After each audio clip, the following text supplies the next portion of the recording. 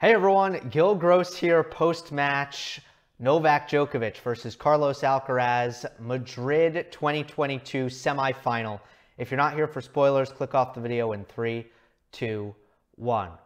First meeting between Alcaraz and Djokovic goes the way of the young Spaniard. He moves on to the Madrid final and becomes the first man ever to beat Rafael Nadal and Novak Djokovic back-to-back in the same tournament on clay.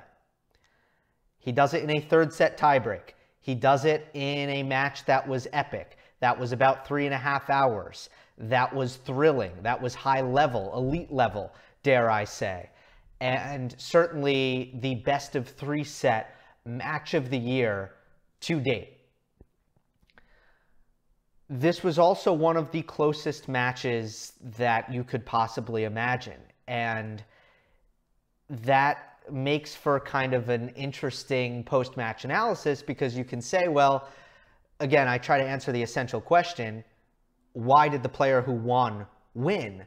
But in a match like this, where they quite literally could not separate themselves, and I mean, I'm not just saying that because it was a third set tiebreak. I'm saying the first set was close. I'm saying the second set was close. The third set was close.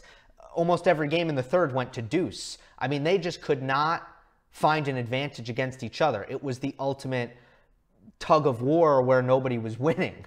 And, you know, it comes down to obviously a couple of points. So let's start with the third set tiebreak. But just to say, I think both players should be really proud of their level and of the show they put on. And obviously Alcaraz is not going to have any trouble seeing that. For Djokovic, he even admitted after the match that once he got over the disappointment of losing, there's probably going to be a lot of takeaways for him to take away. I mean, once again, we see him miles better from a level standpoint here in Madrid than he showed a week ago in Belgrade and before that in Monte Carlo. I mean, he's improving very, very fast, and ultimately the goal is the French Open.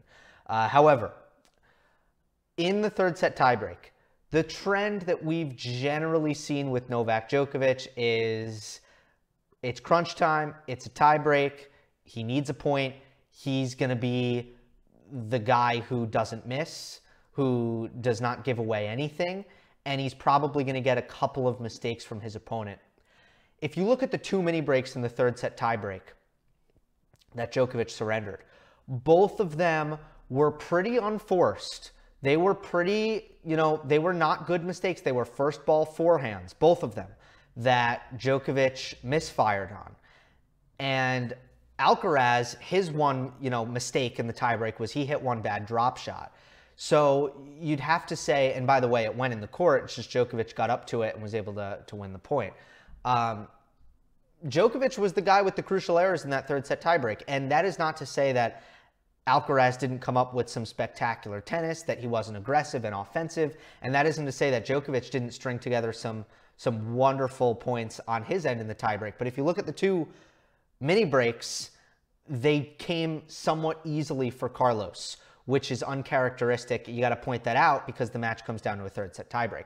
But ultimately, if you look at the big picture, there was a dynamic that Alcaraz could rely on over and over and over again, where Djokovic just couldn't solve this problem throughout the entire match. And I thought it was the #1 key to Alcaraz ultimately being as much in the match as he was able to be, and then getting through at the end in the third set tiebreak, which is serving on the ad side, hitting kick serves on the ad side.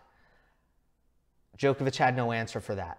And in this third set tiebreak, he won all 3 points, just to zoom in on the biggest moment and to make sure that that dynamic that I thought was happening throughout the second set and the third set was also a factor at the most important stage of the match, and it was.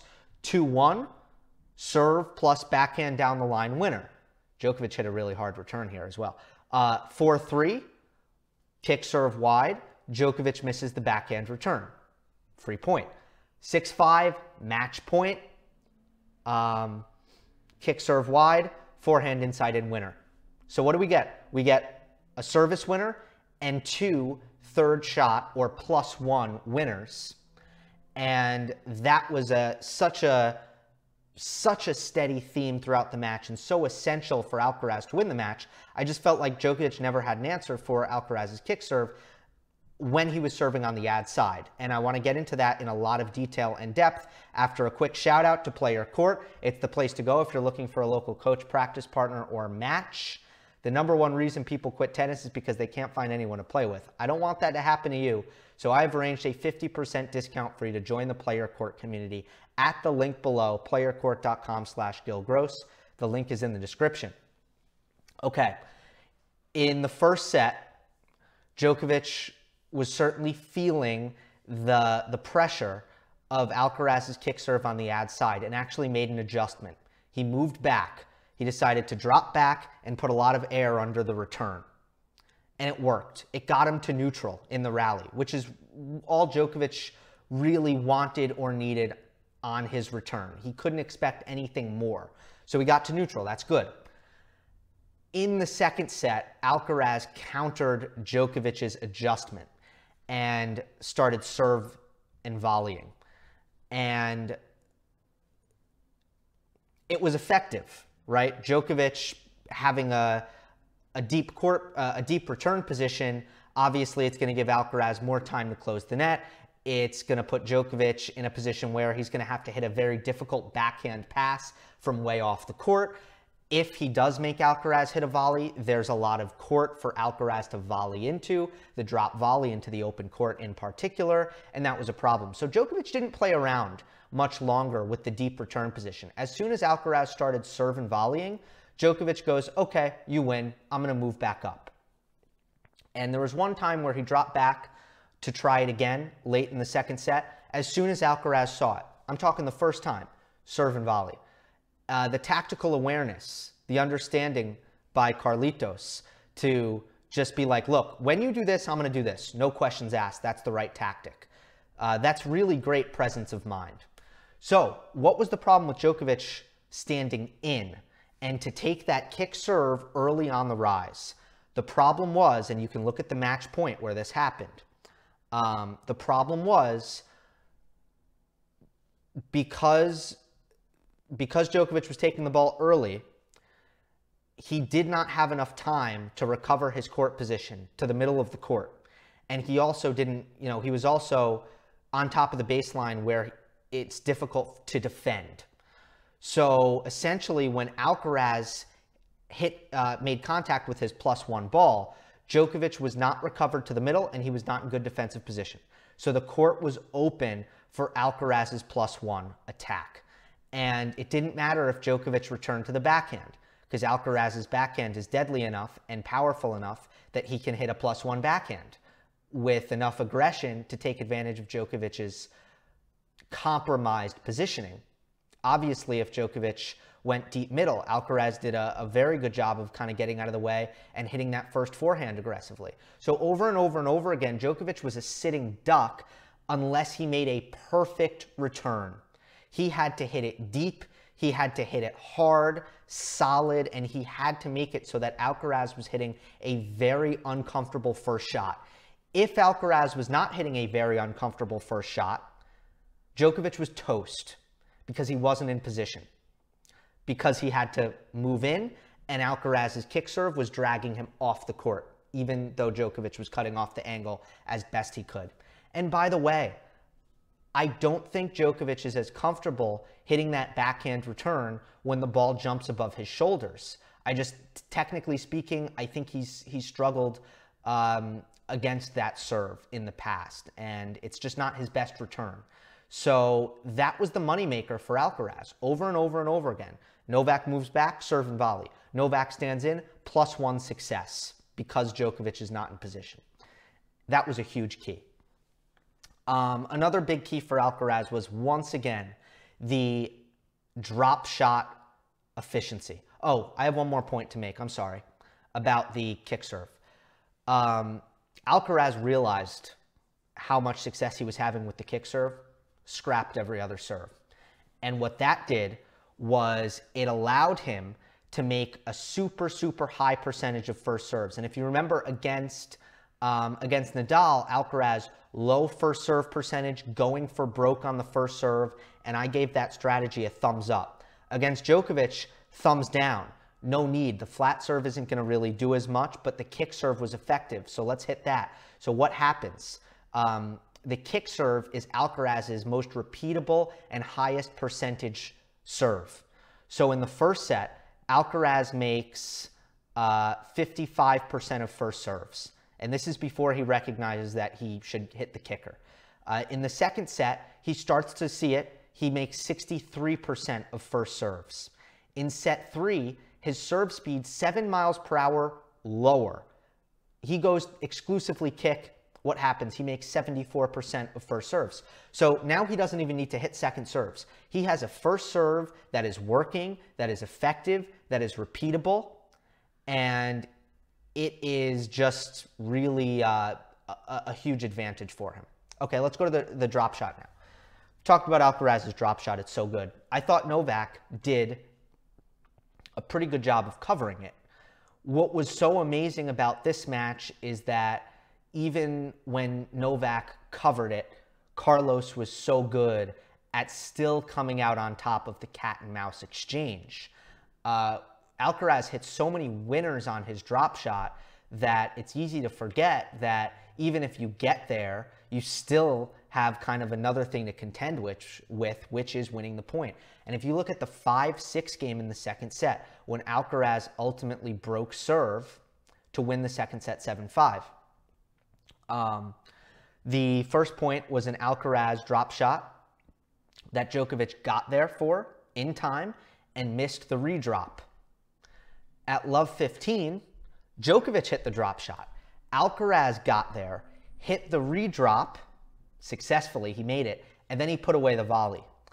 Then at 15-40, double break point, Djokovic had already saved one. Alcaraz hits the drop shot. Djokovic gets there and hits a brilliant cross-court angle redrop, if you want to call it a drop. It's a sharp cross-court angle, you know, scoop, but a very, very short angle. Alcaraz uses the speed. I don't think anybody would have gotten to this shot, but Alcaraz gets there, punches it down the line for a winner, places it perfectly. So it's the combination of the speed that he possesses and the hands, the touch that he possesses. Those two things together make him such a force in those cat and mouse exchanges, which, by the way, is something that usually Djokovic excels in and wins at against so many opponents. So we could see it here. Huge game. Alcaraz wins the second set, wins 3 cat and mouse drop shot kind of exchanges in a row. And man, I mean, if he can continue to do that, it's going to continue to serve him well. He won the vast majority of the points when he went to the drop shot. And again, Djokovic is someone who doesn't, you know, who minds his court position. We're not talking about a Medvedev or a Zverev, who really, you know, players who really like to drop back and cede that court in front of them, which opens up the drop shot. And I thought that Djokovic, you know, was making it hard on Alcaraz to go to the drop shot, but it didn't matter because at the end of the day, it was about execution.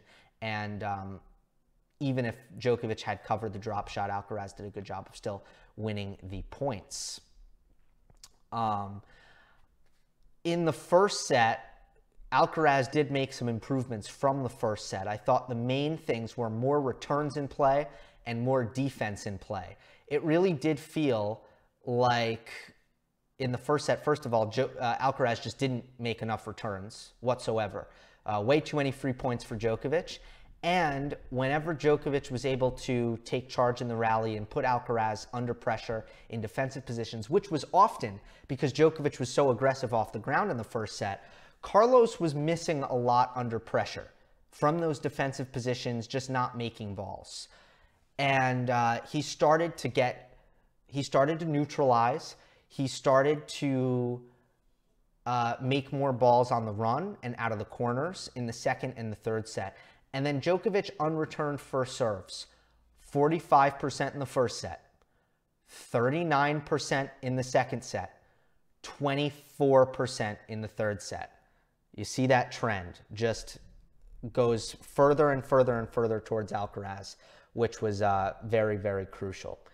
Those were his 2 main improvements, I think, besides for the fact that, you know, we talked about that ad side adjustment where Alcaraz kind of readjusted and started serving volleying.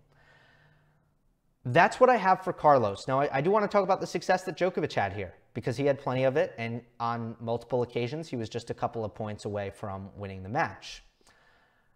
First of all, Djokovic's depth, as expected, bothered Alcaraz a lot more than anything that Nadal was able to bring to the table in the quarterfinal. And I thought there were a lot of errors created off of Djokovic's depth, both on the return and off the ground. Not only that, but what we went to in the first set, with Alcaraz making a lot of errors, just being a little bit overly aggressive and overzealous on balls that Djokovic is landing deep into the court that are not really attackable. And that's Alcaraz's main weakness, probably, is sometimes failing to recognize the unattackable and still looking to attack. Now, sometimes he makes it anyway because he's so talented. In the first set, Djokovic played perfectly from the baseline against Carlos because he was matching Alcaraz's pace to such an extent. He was actually superior in pace. The ground stroke speed on average was higher. That reversed as the match went on. He completely took Alcaraz out of his aggressive baseline rhythm, forcing him to defend, forcing him to trade and neutralize, not allowing him to really look at anything that he was able to attack. And Djokovic, as a result, was getting errors. And that's kind of how I feel like, look, it's really hard to do, but I think the best thing to do against Alcaraz is to try to put him under pressure and to stay back. You know, don't come forward. Don't give him chances to really counterattack. Again, people might disagree with me on this. I'm not sure, but I think you just need to put him under pressure and make him defend, but don't give him any opportunities to counterattack, because he will. And try to find those errors. I thought Djokovic did that. And also really good serve +1 play from Djokovic, especially in the clutch. If you look at the third set, he dug out of so many service games. Obviously, he had the ace on match point at, I think it was 4-5. But he dug out of so many service games with really, really strong serving. Really good +1 forehands. That had been missing from Novak's game throughout the entire clay court season, and it came alive here in Madrid. It's a little bit easier with the Madrid conditions to serve well and to play that first strike tennis, but my hunch is that we'll continue to see it operate at a high level for Novak Djokovic, and he really did play a strong match and had a lot of ingredients to win it, but he really, again, needs to figure out a way to win return points on the ad side against Alcaraz's kick serve next time they do battle. And I think that'll be the #1 key for him. So Carlos moves on to the final. Sensational performance. Let me end on this.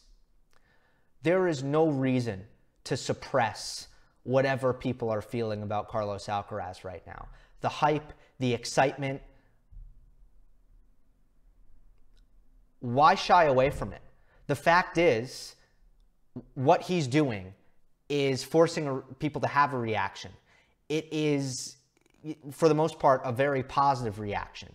People are excited. People are hyped up. Not only is that okay, that's a good thing. Forget suppressing the Carlos Alcaraz hype. Give me all the hype. It is deserved. And it's not something to try to ignore or pretend doesn't exist. Hope you enjoyed. Don't forget to subscribe. I'll see you next time.